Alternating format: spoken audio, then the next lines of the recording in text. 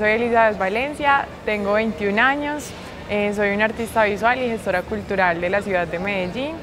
y me apasiona mucho el trabajo del arte y la cultura a través de la inclusión. Bueno, vine al foro a compartir dos proyectos que estoy desarrollando en este momento, uno se llama Surcos y el otro se llama Signopedia.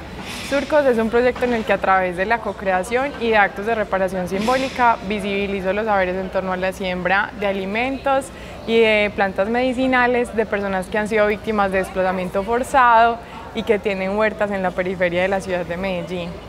Y Signopedia es la primera enciclopedia virtual en lengua de señas para la población sorda. Es una oportunidad que nosotros perdemos, conocer la diversidad, o sea, digamos, no tener ambientes más inclusivos para saber cómo piensan las comunidades indígenas, cómo piensan los campesinos, cómo ven la vida de los sordos. También, no solamente si digamos no tenemos ambientes inclusivos dentro de la educación, les negamos a ellos esa oportunidad, sino que también a nosotros de conocer otras maneras de vivir que nos permiten sanar muchas problemáticas que tenemos actualmente en nuestros países. Desde mi experiencia y desde mi historia, para mí siempre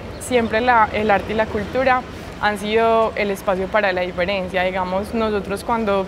tenemos acceso a la literatura o a ver la danza típica de un país o de otras regiones de mi país,